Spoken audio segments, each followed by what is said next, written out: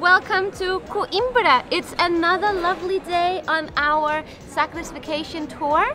Like today is going to be so action-packed because we have three amazing places in store for you. One of them is Coimbra, where we are right now. It's going to be a quick stop, and then we're going to a little town in the middle of nowhere called Piódão, and then we're ending up in Serra da Estrela. The Finally. highest area of continental Portugal. Yeah. But we're gonna start here in Coimbra, and Coimbra is actually a very, very historical, important city of Portugal. And today it actually has the oldest university in Europe, I think. In the world. In the world? In the world, really? Well, Yeah. Wow. Morning, guys. How are you? Did you have your coffee this morning? Yes, finally.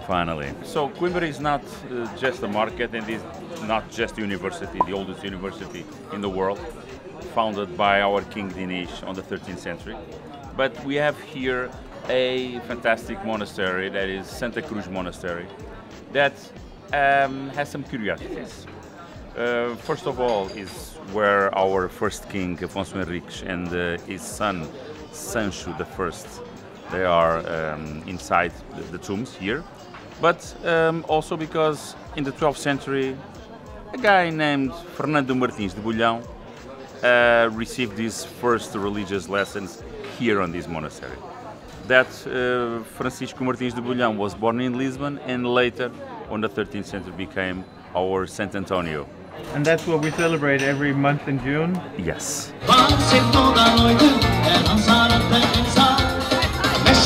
So even though Coimbra is one of the oldest towns in Portugal, it is actually a very young town in the sense that you have all the students from this giant university that is here. So during the evening, afternoon and evening, the city comes alive because all the students, they are done with school and they go out, they drink beers and get together and have fun. Coimbra is a town where you don't have a lot of money, and that's mainly because a third of the population is students. So you see a lot of rundown buildings that could be immaculately beautiful. So I see this as a place where you have a lot of potential, and down the road this could become a miniature Lisbon. So this was the door, the Barbacan. It was the main entrance to the walls inside the Moorish city that was Coimbra when the Portuguese conquered. So we have here the main door, and we have the Arch of Almedina. It was the main entrance to the city of Coimbra. So this was like the wall of the old Coimbra. Yeah. See, my ancestors, they were everywhere, I'm just telling you. So obviously that was just a little ticklish scratch on the surface of Coimbra. There's a ton more to explore, and we didn't even go up to the beautiful narrow streets near the school, the university. But we will save it for another time when we have time to go in depth.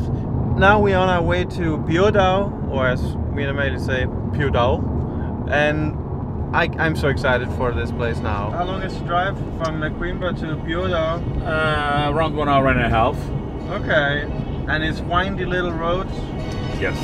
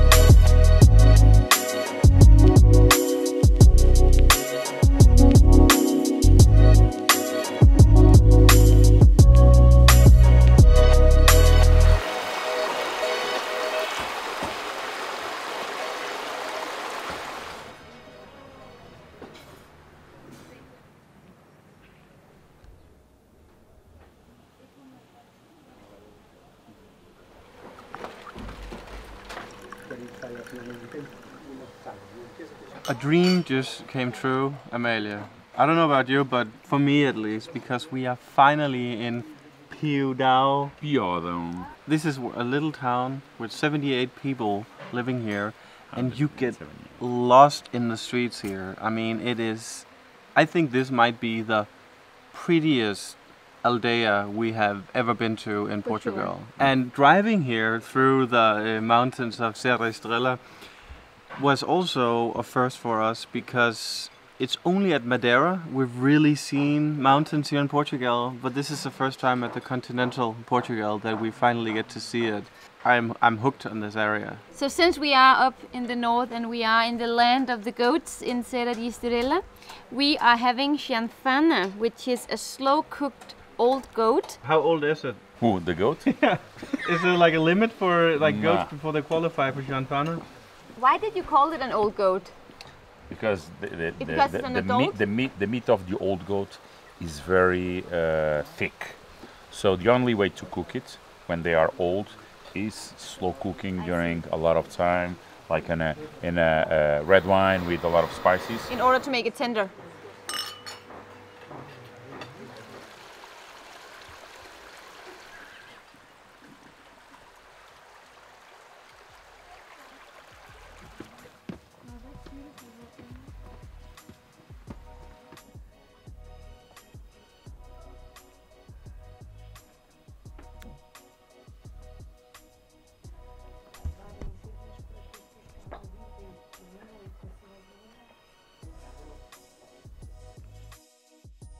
You guys are probably wondering, what's up with the blue doors? Why are they blue? Back in the day when they were painting the doors, there was only one guy in town who sold paint, and the only paint he had was blue, so they were just forced to have blue paint. And oddly enough, the blue paint has probably become what has made Piódão the attraction it is today. I don't think I've ever seen a little town like this that is so unique. Olá! Fio d'água a 1,10, ali é 2 euros. Acceptas multibanco? É toda uma cadeira, multibanco não tem. No. What did you say? This is probably not the most interesting village from a historical perspective, but it is a very, very charming village that you come to just to enjoy the beauty of it and the tranquility of it. I feel like I'm in Vietnam, you know, when you look back, Amalie. This reminds me... The rice paddy fields? It's Sapa. It's Sapa in Vietnam. Are we moving on to our final destination? Yes, Casas da Lapa. Nice place.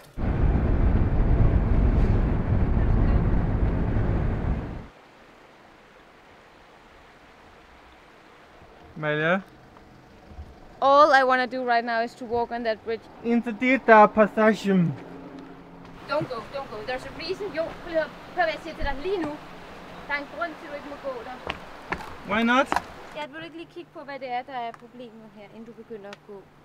Jeg ved godt, du er sej. Du er meget sej. Du er en sej dreng. Men prøv nu at kigge her. I wanna pass it, Amalie. Kig her. Godt være, du er sej. Okay, men det er ikke fine. Sådan, at jeg er sej og død, vel? I feel like we are in a completely different part of the world. This is unlike anything we have seen Ever. In Portugal. I am in love with it, and I know that I'm saying the same thing over and over every new place we go, But there's a reason we moved here. yes, Because this is a feeling we get everywhere. yeah. But Amalie, you should go out so I can take a photo of you. No, I don't want to.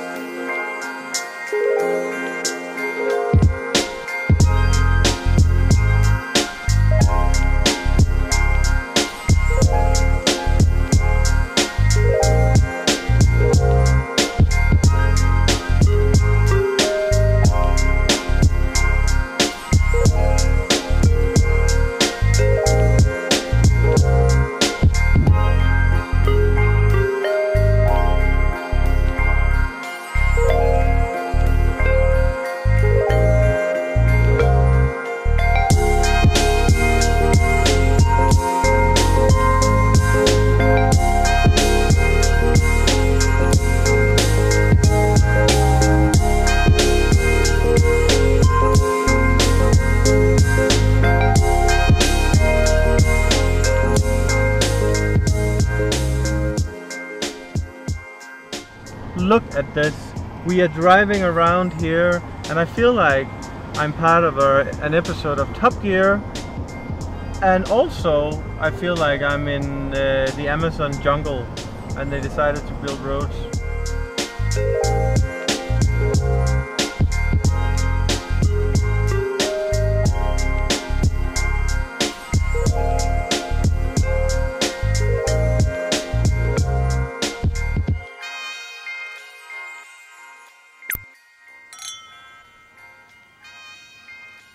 Cheers, Amalie, and cheers, you guys out there. And also, welcome to Caixas de Latam. So this place that we are is actually on the edge of Serra de Estrela Nature Park.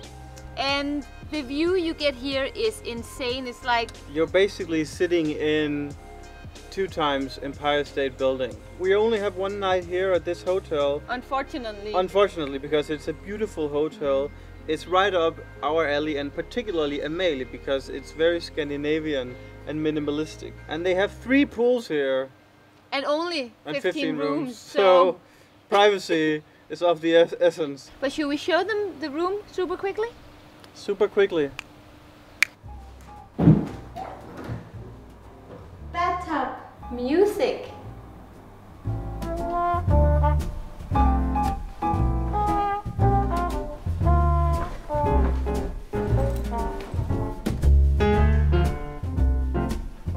Amalie!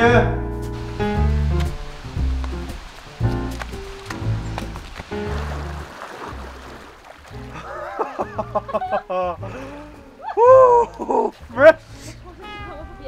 Woo! Jo, der er et vandfald lige derhenne. Så nice!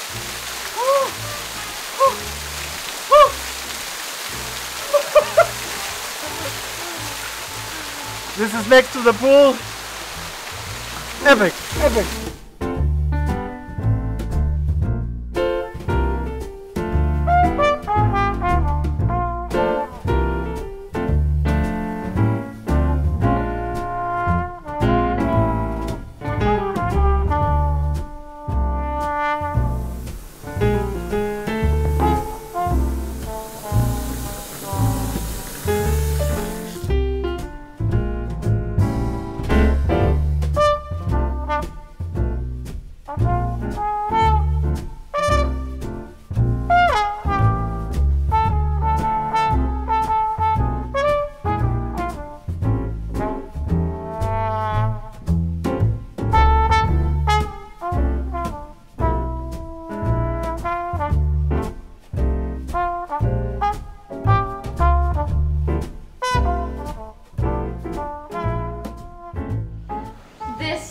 Guys, it deserves a medal. It's insane. Food coma, by the way. Apparently, this hotel has a fancy restaurant. It's a fine dining restaurant. Yeah. But guys, before we end this vlog, we do wanna thank Sagres Vacation for working with us, because this is another one of our Sagres Vacation videos. Sagres Vacation, they make customized tour, so whatever you fancy, they will make it happen here in Portugal.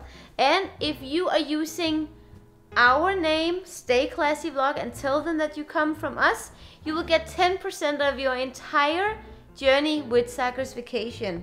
And we really care about this company a lot, so we hope that you will look into it. But we're gonna wrap it up there, and yeah, welcome to Serra de Estrela, our new favorite place. Portugal. Yeah, I say that every day. Maybe you just I like don't care. Portugal. I don't care. It's spectacular. And tomorrow we're gonna go in depth with Serra de Estrela. It's gonna be beautiful. Absolutely beautiful. Amalie, do your thing. Obrigada por ver o vídeo. Até logo. Até logo, guys. Oh, for Satan, man. Det forstår jeg ikke. Nå, her. Undskyld.